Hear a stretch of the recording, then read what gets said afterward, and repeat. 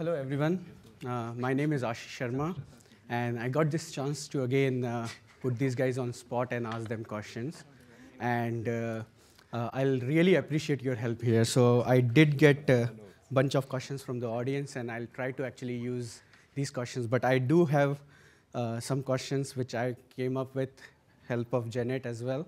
And the idea is to actually get to know these guys, what their thinking is, where Bro is going, what our concerns are, or like things like Robin, why is connection.cc has that pointer to that structure or something on those lines too. So anyways, let's just have a round of introduction here. So how about each one of you actually tell briefly what your name is and what your role in Bro project is actually. I'm Seth Hall. Mostly what I do is say, wouldn't it be awesome if? I think that's probably about it. I'm on the other side of that. Well, I'm Robin Sommer. I've been involved with the project since 2002, I believe, when I came out to Berkeley as Vern's intern. And then I came back again as Vern's intern the following year. And then I finished my studies in Munich, in Germany, and afterwards returned kind of permanently, I guess, to Berkeley again and have been involved with Bro since then. I'm Adam Slagell. I've been involved with the Bro project since 2010. It's been about 5 years since I joined the team, and I'm co-PI with Robin and Vern on a few of the NSF awards. And we've been a user of Bro for 15 years almost now, since I think Ashish might have been the first person running it at NCSA. It's been a fun ride. I'm Vern Paxson, and you heard my involvement in Bro Tuesday morning. And these days, I mostly just sit back and watch in awe as everyone else does great work. And complain about things that I didn't bring from the old Bro in scripts. I do Or when get we to broke complain old about things. this. That's fair. Yes. Justin Azoff. What am I supposed to be saying? Your role in the project. What's your role in the Bro project? What do you do? Kind of split, I guess, between operational and programming things like working on Bro control, random scripts. Very interested in this new net control framework because of the work I did with the Arista. So I've been using Bro since 2009, and I guess officially working on the project since 2013. Yeah, about 2 years. So this conference was pretty good actually. I was amazed when I saw the amount of people here while walking on the very first day morning. So, and I think the very first Bro workshop was, I believe, in 2006 in Tampa, Florida. So, and since then there has been workshop almost every year. So the deal is, Vern, what took so long? Right. Well, I tried to frame that in my my overview. I think one key thing is Bro came heavily out of research, and in research land, we don't do polished products that are actually designed for widespread use, because that's not novel scientific contribution, which is what researchers do. And so it really took this combination of factors of being able to support building up a team that would do that, and also, as I framed earlier, finding that team and then that key set of people who really both understood the paradigm and were passionate about it and wanted to pursue it in depth. So. And a follow-up question on that is, what took so long for you to show up here? In Well, you know, there's a mundane reason and a deeper reason. And the mundane reason is that August, when a lot of these events are, is when Usenix Security is, and when SIGCOM is. And while I don't go to SIGCOM much, I go to Usenix Security all the time. And I try not to put too much travel imposed on my family. That's the mundane reason. the deeper reason is that, truth be told, Bro is not really my focus these days. And, Robin became the lead of Bro and where it's going in around 2010 with the first grant. And, I do stuff like, censorship research and cybercrime. And, I still love working on like detection algorithms and the like, and we have some of that going on. But it hasn't been the front and center of what I do. I think we got him with the cakes. Those were cool cakes. Yeah. So another thing is it's always useful to get an insight about like how Bro project is going forward. Like we saw the roadmap, and you mentioned about this team and building up a Bro team and how Bro team works. Adam mentioned about this interaction between NCS and XC. So how actually is like a day-to-day meeting, or how internally the Bro team is working? How you are actually interacting with each other? How does that go?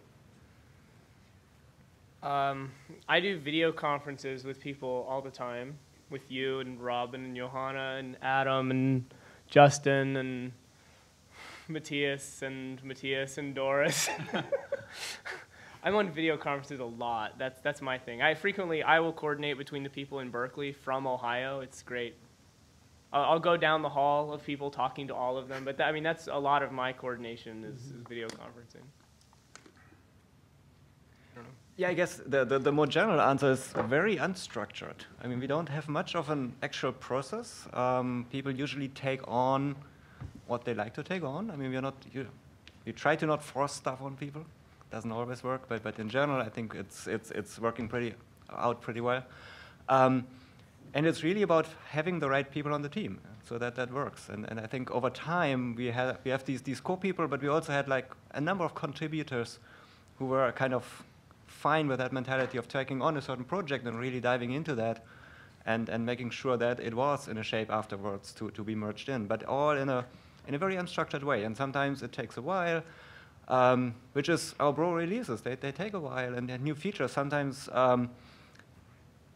We are talking about new features like for years, literally for years before they materialize in any release. And that is the outcome of this very unstructured process, but at the same time, it helps us to kind of really make it crisp, to really understand what we want, and in the end, how the API, for example, is supposed to look like. I can attest definitely to, if I want to get a hold of Seth, it's just call Seth up, and that's his primary mode of communication. But it's structured and unstructured. We have weekly NCSA meetings. I have a weekly call with Robin. We have somewhat weekly-ish all-team call, but a lot of it's just like people commenting on commits, or on a ticket, or in IRC. I think Justin's always on IRC. It's different people communicate different ways, but we managed to get enough overlap so that we're all fairly connected. So another interesting part is like, what part of Bro are you actually most proud of, each one of you? Is there any like favorite policies you guys have written, or is there any favorite component of Bro, or like some part of Bro which was more challenging than another? Well, for me, it was the match using statement. That's a joke. Oh, the one that I got removed? Took forever to get the notice filtering right, and match using was this. I'm embarrassed I designed it and implemented it and inflicted it upon all the early users, except it at least did something in that log. I think you may be talking about something that no one in here even is aware of. All right, you should be grateful. I remember that, and I never really minded it. Yes. But it was only then used... you rewrote it, and I'm like, wow, that's a lot simpler. Why didn't we have that before? Right. Yeah. Well, it came from when I was doing the 2.0. For me personally, I think it was the script rewriting stuff that I did from the 1 to the 2 release. I still can't believe I did that. It was astonishing. But I remember I would have weeks where I was up 3 a.m. every single night, just for like weeks on end, because everyone should go download Bro 1.5 and look at the scripts, and then look at don't download. Do try Bro. Well, but you don't see the scripts. Oh, and it was like no one's fault that it ended up that way. It's just that the system had been designed and the scripts are written together, and it's really hard. I imagine it's very hard to have a cohesive structured approach to that. I mean, there was just no way that could have happened. And Robin told me 1,000 times not to rewrite all the scripts, and I did it anyway. So, and Seth never listens to anything I'm saying, so that's why Bro is actually working so well. So like Bro is 20 years old now, and there was this C++ code written back in '94, and then there's this code written now in 2015. So how do you internally see the design decisions, and do you like regret any of those? Do you think those, like Vern covered quite a bit of that in his keynote, but as programmers, like did you evolve over the period of time and like, yeah, these are good ideas? Like for example, broker has been written now, and then there are objections that the design may not be right, but you think that design is right. So do you have to revisit things like this often and over a period of time? So maybe and how does those design decisions actually get in effect? Yeah, I mean, maybe first I can only second what Vern said in the keynote. I mean, I think the design has proven the basic design of Bro has proven to be right. I mean, Vern got it exactly right with this basic structure. And if you look at the code back then and now, it has still the same structure. I mean, lots of stuff have changed, but this basic model is in place, and that has really proven over time that it is the right approach for this. Then, of course, there's lots of stuff in there which over time has changed. The communication code, I was talking about that in my broker code. I mean, there's certainly a lot of stuff I would be doing quite different today. There's a lot of complexity, the communication introduced into the code, which we still suffer from today. And I will be the first person really cheering once we can get rid of that. But that's a learning experience. So I'm not saying it was wrong to do that in the first place, I think. The other piece to that is that I mean, even a language like C++ evolves over time. So there are artifacts in the code which are just there because the code was started in 1995. And C++ was a much different language at that point. Sure, it would be nicer today if maybe templates were being used all over the place, but that's something which you can't change easily after the fact. So it's a bit of an artifact of the age, and given that, I think it's an amazing shape, honestly. I'd add one thing to that, which is that I think, well, I absorbed from the education I got in software engineering, and then the Bro project has continued to have this discipline of really requiring use cases to change things and avoiding featureism. And there's always a lot of tension with that, and we still have quite a bit of discussion on featureism or removing features. And one of the things that, while I still bug Seth about some of the details, one of the things that occurred when all the rewriting happened of the scripts and stuff was removing a lot of features that had crept in over time, and I think that was great. And in general, I think that it's that deliberative process that makes things slower, but actually makes them strategically viable long term. And so I've been really pleased with how that's continued. Though I'll also keep hassling people over features. So, and I'll just pick one of the questions from audience. So, and this is an interesting question. Like, I'll just phrase it as is. Will Bro go dark as more gets encrypted? And what are your thoughts on detecting badness in spite of encryption? Let me start on that, because that came up in like 1998. Yeah. Hey, it's all encrypted, and I'm still amazed that no, it's not.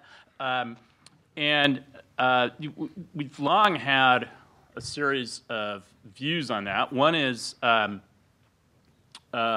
fact that you can instrument nhosts, and Scott talked a bunch about instrumented SSHD, which was one of the things going dark pain points.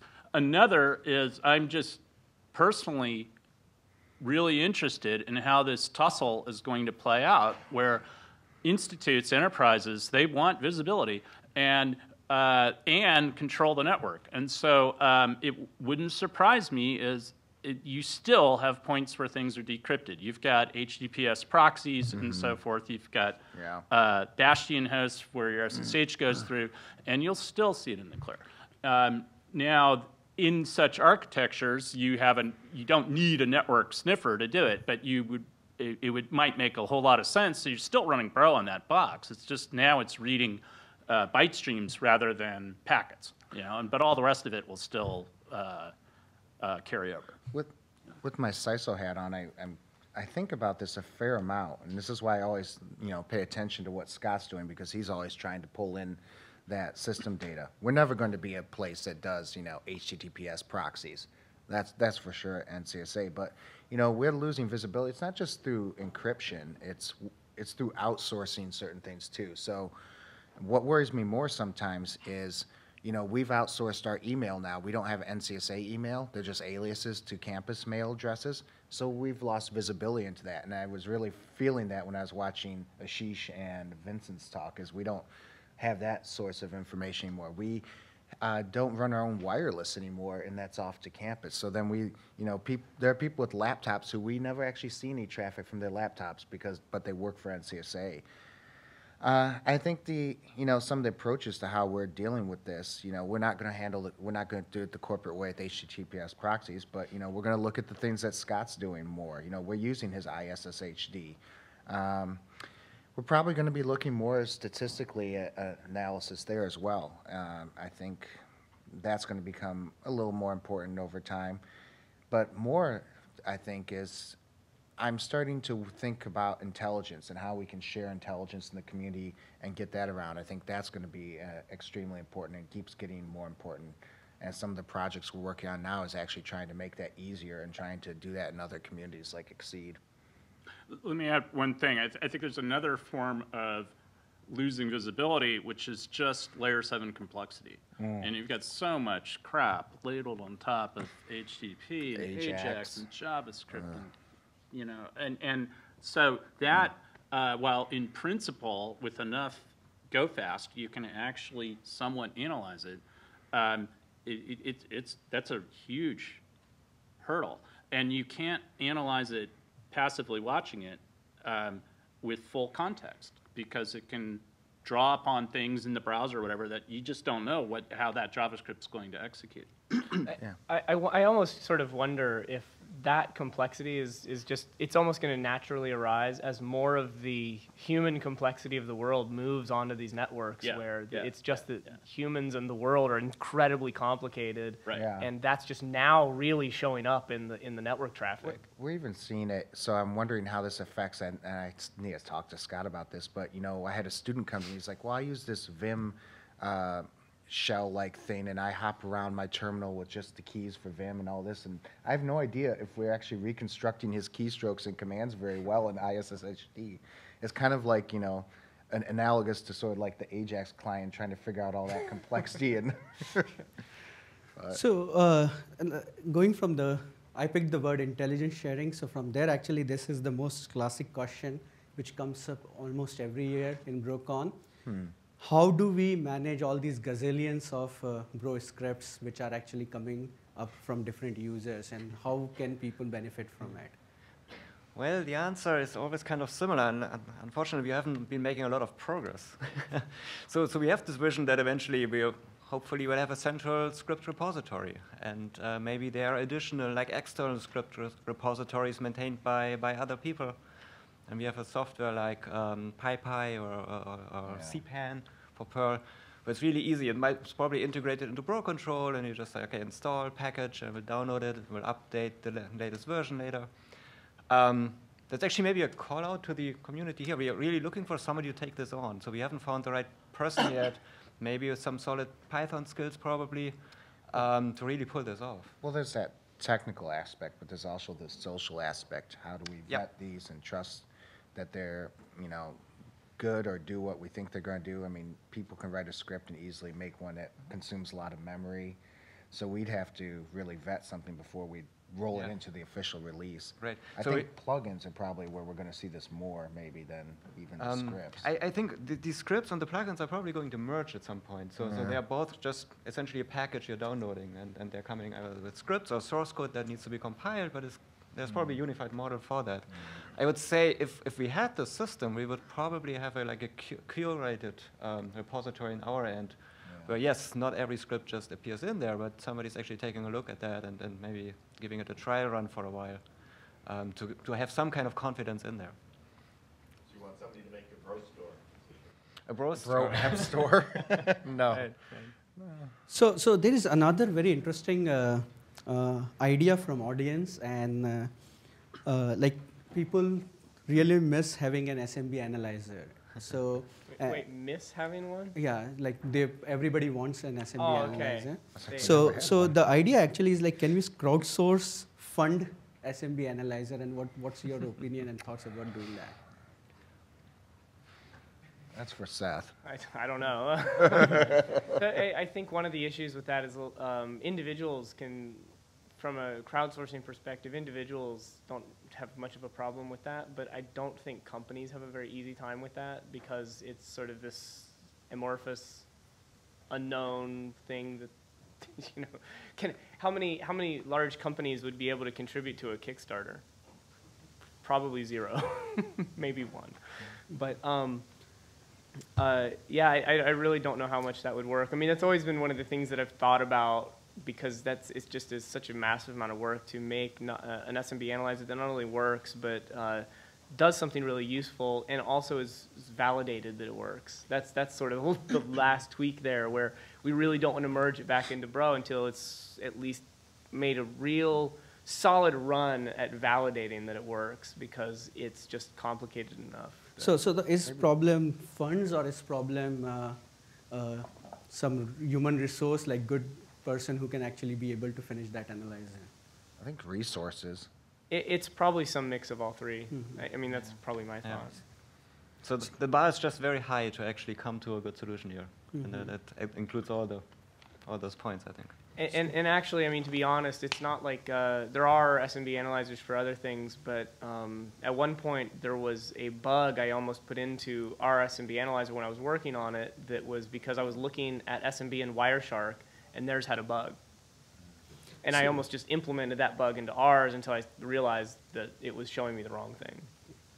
So going into a slightly lighter side in the conversation, question for, I think, primarily Robin and Seth. Why do you not like 172.16/12? Because it's just missing from networks.cfg. Oh, the other RFC 1918 is Yes. like a weird... It's not in there? No. Oh. So why don't you like it? And Sorry about that. One of us, That's I guess, easy should enough say to sorry. But I would ask, why have you not filed a patch? Yes. So not sure who submitted this, but please file a ticket. yeah, on whoever. Tracker. I'll take Pull it. request, please. So, but going into the bigger idea is, like, when you come across problems, I think it's a good idea to either send it to Bro mailing list or file a ticket. Yeah. So, right? Ticket. Right. Tickets for problems, and if you have patches, GitHub pull request is the easiest thing to do. We'll integrate it.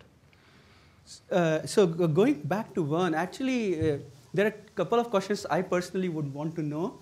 One of them is pre-Bro, before Bro existed. Did you catch any interesting incident?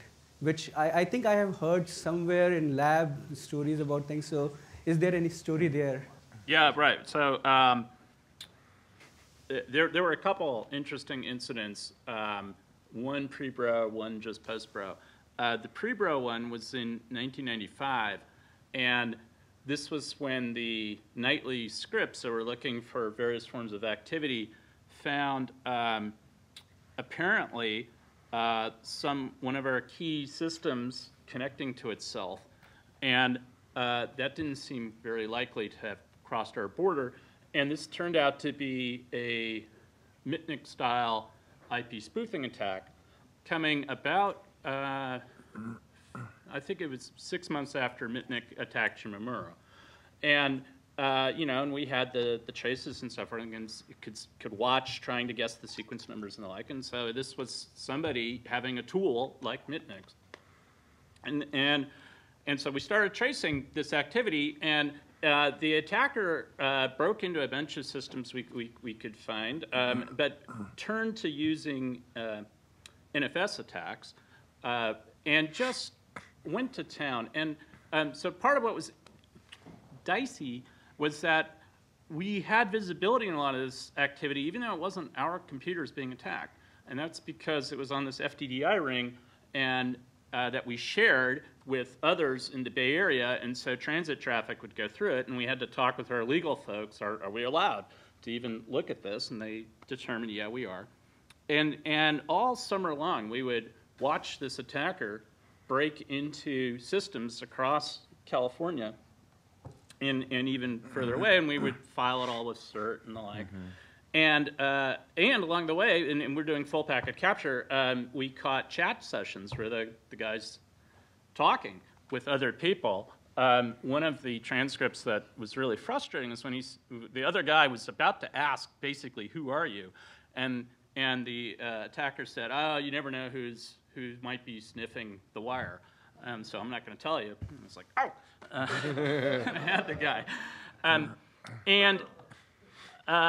When I did the Bro paper, a few years later at Using Security, I talked with some guys from the Loft, you know, the gray hats, and mentioned this event and mentioned the attacker's tool was called Mendax. And, you know, we knew that because they would just leave mendax.tar lying around or whatever. And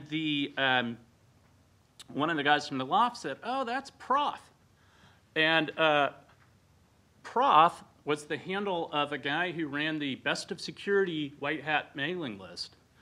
And it turned out that Proth wasn't total white hat. The more interesting thing that I alluded to in my keynote is Proth's real name was Julian Assange. And if you go to Assange's webpage today, you'll see that his hacker handle was Mendax. So way back in '95, he was busy filling our summer with filing CERT and CIAC reports. The other event that was interesting came when we were running Bro, and in '98, I believe it was, there was a buffer overflow attack in Bind. And this was really nasty because it meant your name servers were vulnerable, and we caught these attacks on LBL's and Berkeley's name servers. And the attacker got into some of our systems and was reading our email as we discussed the incident and sent me a note.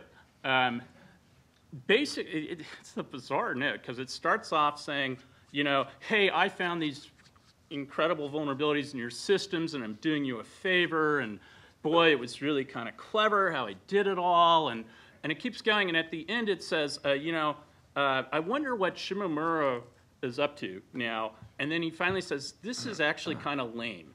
You know, I'm sounding lame, and then he stopped the note. And it turned out this guy ran a company called whitehats.com. So I don't know what it is about these white hat people who are in fact attackers. He was also an FBI informant, Max Vision. You may, if you know your history, may know the guy. So he was busted in part on our Bro logs and did time on that. And I believe then went out, did fraudulent credit card stuff, and is now back in prison. So. So that's quite interesting. Have you thought about writing a book about all these stories? No, I have not. So, another actually audience question here is, so there has been talk about Bro running in cluster mode on 10 gig lengths, 100 gig lengths, but there was this little mention about dBro. So is there, like, what's your opinion about running Bro, like 10,000 instances of Bro in a big network, like in hospital system or like big university network or like something like that, where there is this 10,000 very little instance of Bro. So every concentration is on how big the pipe is rather than how broad the visibility is. And are you planning, like, do we expect that in like 2.6, 2.7, something like that? I think that's one of the directions the work that we're doing now will end up aiming for. I mean, a lot of, at least personally for me, my thinking around a lot of that was you've got, well, I guess the reason years ago I started thinking down that route was we were monitoring at our border and we had a big cluster running there, but we realized we also needed visibility in front of our central DNS servers. And so we were putting instances in front of both of those off span ports. And then we also wanted to monitor in front of our VPN service. As people have said, you know, there's these places in your network that are like very critical and you want to know. But we also wanted to monitor in front of the data center network and all of these different things, because we kind of, within certain trust zones, we wanted to know what was going on in the network. And that was sort of the where it came from. But I think the idea scales to running these extremely dispersed installations as well. Mm-hmm. So I think that that's something we'll accidentally cover. And another thing is, so Bro is pretty mature, it's production, a lot of people are using it, a lot of places are using it in manner which surprises everyone. So as Bro team, what is your biggest concern about Bro project, and what actually keeps you worried about this? So for me, I think it's long-term funding for development and finding a model that works to continue for the next 10, 20 years. I really have high hopes for the foundation. That's probably the contribution that I'm most proud of, and I'm hoping eventually this can be another funding model and we can get companies to support it. And I hope, you know, Bral is a leader in companies that support the foundation and others. I hope we can build a community around this. But long-term funding, it's always hard. You know, NSF is at its core still about funding research. And so we can't depend on just NSF to fund us forever for all of our development work. And what's your expectation from Bro user community in this regard, like in terms of giving policies, giving funding, giving donations, giving human resource time, giving contributions in code patches? Well, I have a hope that at least from the companies that are using, depending on Bro, there's a lot of Fortune 50 companies out there. I'm hoping eventually they'll start supporting the foundation, and the foundation can be used for community-driven development. And So, from the user side, I would say, I mean, we have over the last couple of years, we have seen a steady increase, I think, in contributions and people just using it and then putting scripts up on GitHub, writing blog postings. I mean, the community is really, the active community is, I mean, we always had a broad community, but it was mostly passive for a long time, where people kind of used it, but weren't necessarily talking about it or actually actively putting stuff out. And that is changing, and that is very encouraging. Yeah, and I liked Vern's slide on that too, documenting that growth. Yeah. I kind of get the sense that what happened is it's actually helpful that everyone's talking about it and doing all these blog posts, because I think, and I don't know for sure, but I think what was happening for an awfully long time is like sort of defensive teams don't like sharing what they're doing, because suddenly that, you know, from an attacker's perspective, you're sort of training the attackers to be aware of what you're doing. But we, you know, we'd always noticed, like in the Snort community, that there's a lot of sharing and a lot of public stuff, and there's lots of non-public as well. But as people start sharing the fact that they're using Bro more and more, it makes people less worried to share, because suddenly you're just doing many of the same things and with maybe small differences that many other people are doing.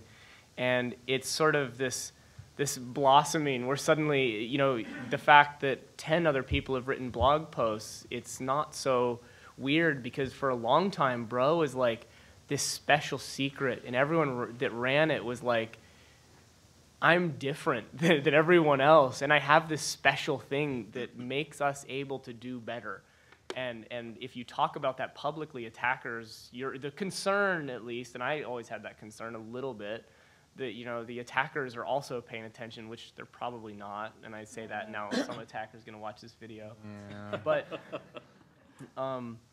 yeah, I think that's a big part of it, is as more people share, there's less sort of tension there, because you're not running, you don't have a secret weapon anymore, because everyone's running the sort of secret weapon. You know, one interesting milestone we had, and this tells me it's another metric that the community is looking at Bro more, is we had our first CVEs this year, which were actually found and turned in. And we had to develop processes for how to handle these security bugs that come in. So that tells me it's definitely, the community is growing and people are looking deep into it. I should say on the upside, those CVs would have been very difficult to exploit. So I believe they would, because it was a threading thing, and you would have to, whatever. It'd be very difficult to exploit them. I think they were both related to that. But it's good actually to see that kind of feedback, which causes us to go through the process. And at this point, I'll just invite anybody from audience if somebody has any questions for the panel. We got microphones here on either side if you want to make sure it's picked up. If not, send your questions to Bro mailing list. So I'd like to thank everybody on the panel here, and good job. Thank you, Ashish. Thanks, Ashish. Thank you, everybody, for running Bro. It's so exciting to actually build something as a programmer, and thinking about these problems. It's so exciting to have people agree with you and actually and actually use something. Seth you needs build. more yes men. I mean, Vern must feel this more than anyone, but it's just incredibly exciting for other people to actually acknowledge what you've done and go, I agree, or I think that's right, or anything like that. There was an awfully long time where it wasn't like that. And thank you for choosing us over Black Hat. Yes. Okay, yeah. I have an audience participation question, just because I'm curious after talking to people. Could you do a poll of how many people are actually running a Bro and lots of Bro and are getting ready to Bro? Oh, interesting. Okay, yeah, that's really good question. So how many people are running a Bro? So about a dozen people, and lots of Bros. Wow. And are planning to run Bro. Wow. Does that leave You know, anybody who so- didn't raise their hand? So sort of continuing my comment earlier, I love every time that there's a company, I have to apologize for this also, every time a company that shows up in the news, and for maybe not so great reasons, and they run Bro, there's something almost exciting there where I'm like, they may have accidentally shown up in the news because they had Bro and they actually managed to find this problem. So there's something sort of perversely exciting there. So just to summarize, because not everybody in the audience can see each other, so there is about a dozen people who run an instance of Bro, about 18 to 20 people who run multiple instances of Bro, and there is a very few people who actually are planning to run Bro right now. So, Cool. So all right. Thank you, everyone. Thanks. Thank you. Thank you.